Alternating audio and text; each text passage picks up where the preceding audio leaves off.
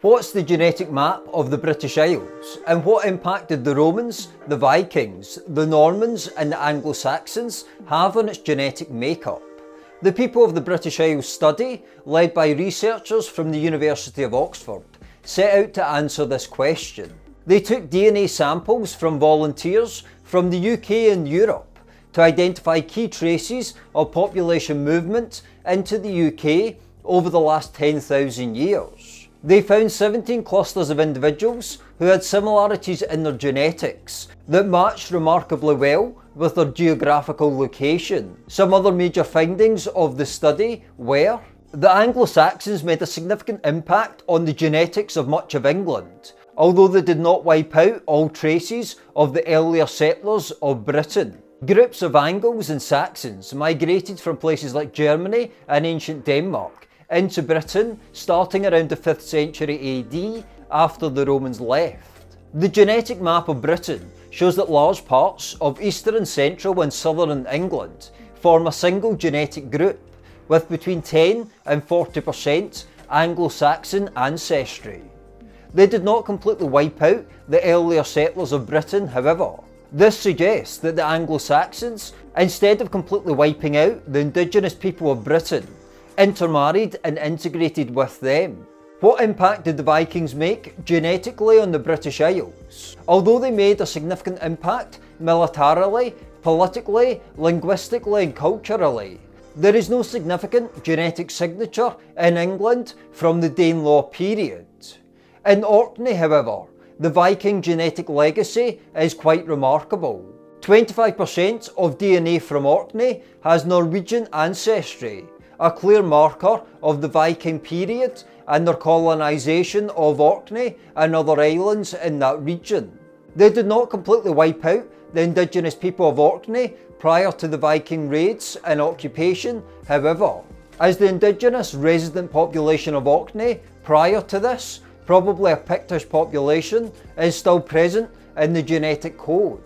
Norwegian markers were found in all Scottish and Northern Irish samples, but less so in England and even less so in Wales. In general, Orkney was the most genetically distinct of all the clusters in the study. The genetic evidence suggests that the people of Wales are the most genetically similar to the earliest settlers of the British Isles after the last ice age ended and the ice receded.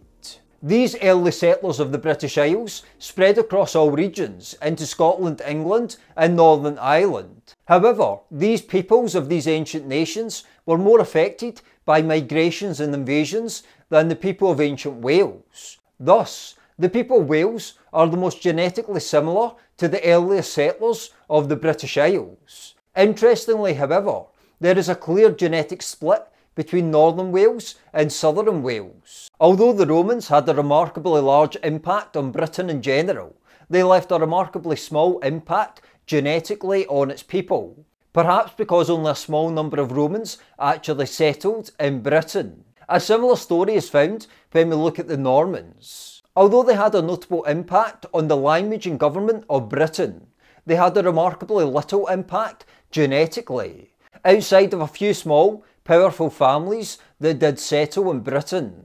Other findings of the study were that the Celtic peoples of the British Isles are distinct genetically, reaffirming the fact that Celts are bound by language, culture and shared history as opposed to genetics.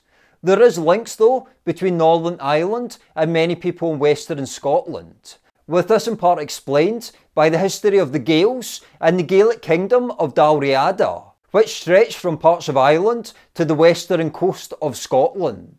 There was also a genetic split in Northern Ireland, however, with both groups linking to some parts of Scotland. The Ulster plantation is another potential explanation for this reality.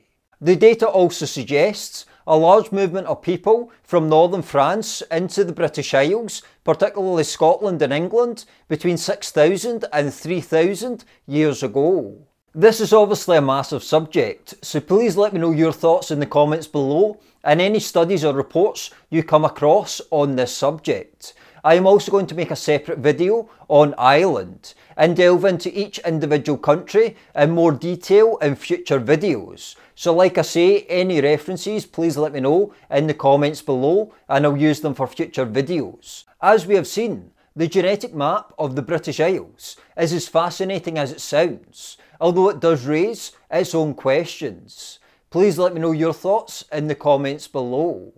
Thanks for watching. If you would like to support this work through Patreon, buymeacoffee.com, or make a donation through PayPal, please do so via the links in the description below. Please remember to subscribe and hit the bell, and I'll speak to you soon.